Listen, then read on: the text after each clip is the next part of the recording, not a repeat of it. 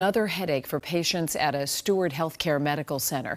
Cancer patients now have to go elsewhere for treatment after their clinic in Brockton suddenly shut down. WBZ's Tammy Mutasa is live in our satellite center now to explain. Tammy? Lisa, it is really frustrating for patients who just want to survive. One woman got 4 days notice the cancer center was temporarily closing. Now she and others have to find a new place to finish their treatments, and now they're demanding answers. Everyone knew my name. I knew everyone's name. It was more than a doctor's office. Those people are really special. When you've gone through the fight of your life like Kristen Thompson, your place of care isn't just a hospital. Yay!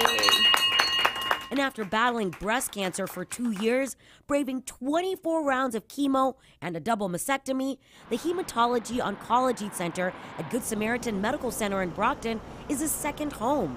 But now, the center's temporarily shutting down, leaving her and scores of patients scrambling for care. I was shocked. I was sad. Honestly, I'm still upset about it. It was devastating. I felt like I lost part of my family.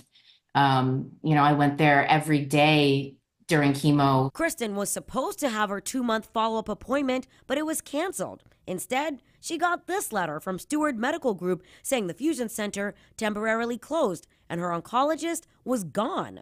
She and other patients were referred to other care centers in Brockton, Taunton, and Weymouth.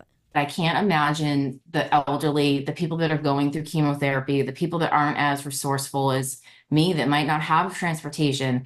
They can't just go to the other side of the city. They can't travel to Boston. They can't travel to Taunton. We reached out to Steward Medical Group. In a statement, officials said the Hematology Oncology Service is temporarily paused because the physician left and will be reopened as soon as we recruit a new one. To say it's temporary is actually insulting. Officials say while outpatient services are impacted, inpatient services are still running.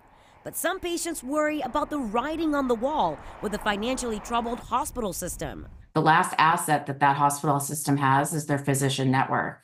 So once that's gone, there's nothing left. While Kristen is waiting for her medical records so she can go to a new place, she's now reached out to the governor's office and elected leaders to intervene. It's unconscionable, honestly. They need to stop this immediately.